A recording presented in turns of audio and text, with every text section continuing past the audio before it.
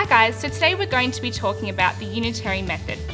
So the unitary method is used to find the single unit value by dividing and then multiplying by the required value.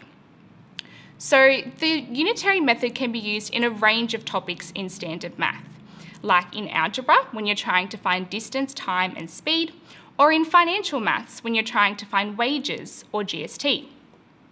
So for example, if we knew that a car travelled 100 kilometres with 15 litres of petrol, and we wanted to find how many kilometres the car will travel with 5 litres of petrol, we can use the unitary method to solve for this.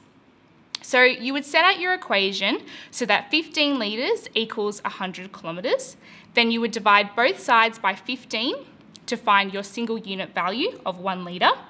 And then you would multiply that single unit value by 5 to find how many kilometres the car will travel with 5 litres of petrol. Thanks guys.